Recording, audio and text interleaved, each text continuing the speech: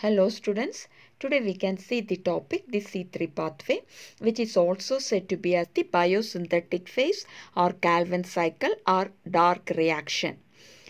During the light reaction, the products like ATP, NADPH and oxygen are produced. Oxygen, being a gas, diffuses out of the chloroplast and is released into the atmosphere through the stomata. ATP and NADPH are used in the biosynthetic phase of photosynthesis. Why it is said to be as the biosynthetic phase?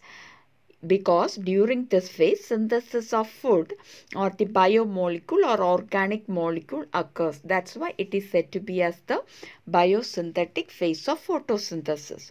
This biosynthetic phase does not directly depend on the presence of light, but it is depending on the products of light reaction, that is ATP and NADPH. Okay, so by utilizing ATP and NADPH during biosynthetic phase, carbon dioxide will be reduced to carbohydrate. Okay, this phase is also said to be as dark reaction. Why it is said to be as dark reaction? Because this reaction does not directly depend on the presence of light. Okay, but that doesn't mean it takes place in the dark. So we can say this dark reaction is a misnomer. Misnomer means what? It is misnamed, wrongly named, isn't it? Because this reaction does not take place in the dark only. Even in light it can take place. Okay. So immediately after light is unavailable, the biosynthetic process will be continued for some time. Then it stops. Why it stops? When there is no more ATP and NADPH for continuing this reaction, then the reaction will stop. Okay. Then when light is made available, ATP and NADPH will be synthesized, and when once ATP and NADPH is synthesized, again this dark reaction will be continued. Okay. This ATP, NADPH which are produced during the light reaction is used along with the water to reduce this carbon dioxide to carbohydrate or a sugar. Okay, so sugar or any carbohydrate can be synthesized during the biosynthetic phase using the products of light reaction like ATP and NADPH. Okay. It was of interest to scientists to find out how the dark reaction proceeded and what was the first product formed when carbon dioxide was fixed. It was Melvin Calvin, an American scientist, who worked out the path of carbon by using paper chromatography technique. For his exemplary work, he was awarded with the Nobel Prize in 1961. He used radioactive carbon, that is C14, in algal photosynthesis studies, and the algae which he used was chlorella. His studies led to the discovery that the first carbon dioxide fixation product was a 3-carbon organic acid called 3-phosphoglyceric acid.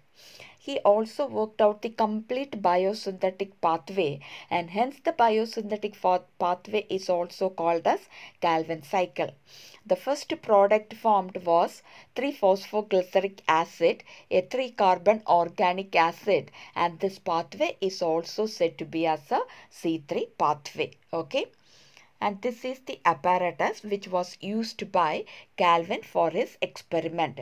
He took chlorella cells inside this apparatus. Okay, a suspension of chlorella cells were used, and he injected carbon dioxide which was having radioactive carbon into the apparatus, and the chlorella cells were illuminated. So within seconds, what happens? The photosynthesis begins. So within seconds after the beginning of photosynthesis, he took some suspensions of this chlorella cells and dropped it in hot methanol to kill it. And he took chlorella cells at different intervals and dropped in hot methanol, killed it, and then he found out the radioactive substance in algae, and it was separated by 2-dimensional paper chromatography. Okay, the radioactive substances in algae were separated by two-dimensional paper chromatography, and the radioactive carbon was located by autoradiography, and thus he found the first product was a 3-phosphoglyceric acid. Okay. So this was the experiment which was conducted by Melvin Calvin, and based on his experiment he found that the first product was 3-phosphoglyceric acid, and he was able to work out the whole biosynthetic pathway. Okay. Plants in which the first product of carbon dioxide fixation is a C3 acid are called C3 plants. Which is the C3 acid produced? It is 3-phosphoglyceric acid, and the pathway followed by them is called as a C3 pathway. And the scientists were trying to know whether all plants will be producing 3-phosphoglyceric acid as the first product of carbon dioxide fixation, or whether any other product is formed in any other plants. They conducted various experiments over a wide range of plants, and they found that in some of the plants, first stable product which was formed of carbon dioxide fixation was an organic acid which was having 4 carbon in it, and this 4 carbon organic acid was identified as oxaloacetic acid. So the plants in which the first product of carbon dioxide fixation is a C4 acid are called as C4 plants. The C4 acid is oxaloacetic acid, and the pathway followed is said to be as C4 pathway. Next is to find out which is the primary acceptor of carbon dioxide. So it took a very long time for the scientists to find out which is the primary acceptor of carbon dioxide. They did many experiments and trying to find a 2-carbon compound, because they believed that since the first product was a C3 acid, the first primary acceptor of carbon dioxide would be a 2-carbon compound, isn't it? Anyone can think like that, because carbon dioxide is having 1 carbon and there should be another 2-carbon compound. When they combine together they can form a C3 acid, isn't it? So they were thinking like that, and they were doing many experiments to find out that 2-carbon compound. Okay, so it took several years, and at last they were not able to identify any 2-carbon compound, but they found out a 5-carbon keto sugar called ribulose bisphosphate or ribulose 1,5-bisphosphate, and this was the primary acceptor of carbon dioxide. So this RUBP, in short we can say it as RUBP, this ribulose 1,5-bisphosphate was the primary acceptor of carbon dioxide, which accepted carbon dioxide, and the initial product called the 3-phosphoglyceric acid was formed. Okay. Now we can see about the Calvin cycle or the biosynthetic pathway. Calvin and his co-workers found that this pathway occurs in a cyclic manner, because the RUBP, which is the primary acceptor of carbon dioxide, will be produced or will be regenerated again at the last, so that it can be again available to accept another molecule of carbon dioxide. That's why they consider this as a cycle, and so it is named as the Calvin cycle. Okay. Now this Calvin cycle can be seen occurring in all the photosynthetic plants. It does not matter that whether it is a C3 plant or a C4 plant or any other plant which is following any other pathway. In all the plants, the C3 pathway occurs. Okay. And this Calvin cycle occurs in 3 stages. What are the 3 stages? Carboxylation, reduction and regeneration, or we can say the 3 steps by which the Calvin cycle occurs is carboxylation, reduction and regeneration. So first step is carboxylation. What is carboxylation? It is a chemical reaction in which carboxylic acid group is produced when a substrate reacts with the carbon dioxide, isn't it? The same thing occurs here also. So carboxylation here means carboxylation is the fixation of carbon dioxide into a stable organic intermediate. Okay, so carbon dioxide is utilized for the carboxylation of RUBP into an stable intermediate organic molecule. Okay. and this reaction is catalyzed by the enzyme RUBP carboxylase. As a result, what is formed? Two molecules of 3-phosphoglyceric acid is formed. So, when carbon dioxide is utilized for the carboxylation of RUBP, catalyzed by the enzyme RUBP carboxylase, two molecules of 3-phosphoglyceric acid is formed. The enzyme is what? RUBP carboxylase, isn't it? This enzyme can also help in oxygenation also. Actually, we are saying it as RUBP carboxylase. That means it helps in carboxylation, but it can also help in oxygenation.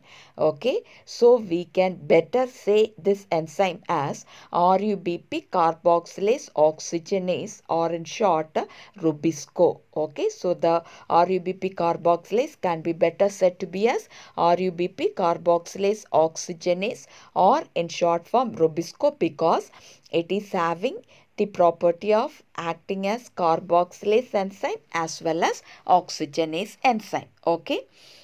Now the next step is reduction. Reduction is a series of reactions that lead to the formation of glucose. The steps involve utilization of 2 molecules of ATP for phosphorylation and 2 molecules of NADPH for reduction per carbon dioxide molecule fixed. For the formation of 1 molecule of glucose, 6 molecules of carbon dioxide should be fixed, and this cycle should take place 6 times. 6 turns of the cycle is required for the formation of 1 molecule of glucose. Okay. Now, when we see in detail this reduction, it is a series of steps, isn't it? A series of reaction occurs in this.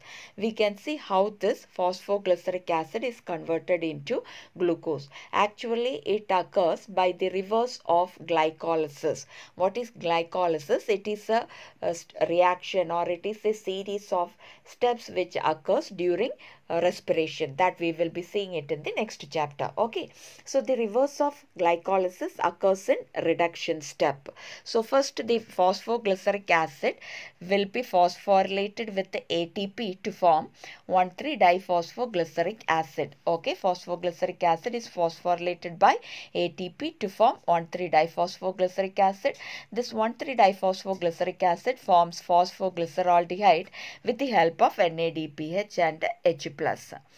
This phosphoglyceraldehyde, now it will be converted into dihydroxyacetone phosphate by the enzyme triose phosphate isomerase. And this dihydroxyacetone phosphate condenses with the phosphoglyceraldehyde to form fructose 1,6-diphosphate. This fructose 1,6-diphosphate will be losing one phosphate group, and it forms fructose 6-phosphate by the step called dephosphorylation. And this fructose 6-phosphate will be isomerized to glucose 6-phosphate, and by the removal of one phosphate from glucose 6-phosphate, glucose will be formed. Like this, glucose or any other carbohydrate can be synthesized. Okay, so all these series of reactions together form the reduction step. As a result, at last, glucose is formed, and for one glucose molecule to be formed, 6 turn of the cycle has to take place. Okay. The last step in the Calvin cycle is regeneration. What is regenerated? RUBP is regenerated. Why it should be regenerated? For the cycle to take place uninterruptedly, the RUBP should be regenerated. Okay. Why? Because RUBP is the molecule which fixes the carbon dioxide. So when once RUBP fixes one molecule of carbon dioxide, again it should be regenerated so that it will be available to fix another molecule of carbon dioxide. Okay. So for the synthesis of RUBP, one ATP is also required. So for the regeneration of RUBP, one ATP is utilized, and RUBP will be regenerated so that it will be available for fixing another molecule of carbon dioxide. Okay, so in one Calvin cycle, 3 molecule of ATP and 2 molecule of NADPH are required, isn't it? So in order to meet the difference in the number of ATP and NADPH, NADPH used in the dark reaction, the cyclic photophosphorylation takes place probably, isn't it? Now, I told you 3 molecules of ATP and 2 molecules of NADPH are used for fixing 1 molecule of carbon dioxide, isn't it?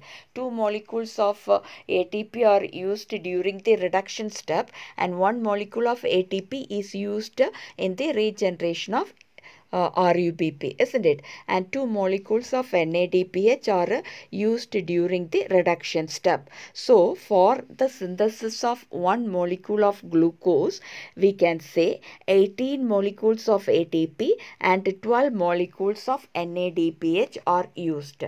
How it is 18 molecules of ATP and 12 molecules of NADPH? Because for one cycle to take place or one carbon dioxide molecule to be fixed, 3 molecules of ATP is utilized, isn't it? So, if 1 molecule of glucose has to be synthesized, this cycle should take place 6 times. So, 6 into 3 ATP, we can get 18 ATP, isn't it? That means 18 molecules of ATP are utilized during the formation of 1 molecule of glucose. Same way, 2 NADPH are utilized for the fixation of 1 molecule of carbon dioxide, isn't it? So, for the formation of 1 molecule of glucose, how many times the cycle should take place? 6 times. So, 6 into 2 molecules of NADPH is equal to 12 molecules of NADPH. That means 12 molecules of NADPH is utilized for the formation of 1 molecule of glucose. Okay. So, for the formation of 1 molecule of glucose, 18 ATP molecules and 12 NADPH molecules are utilized. Okay. So, this is about the Calvin cycle or biosynthetic phase or dark reaction or C3 pathway. Okay.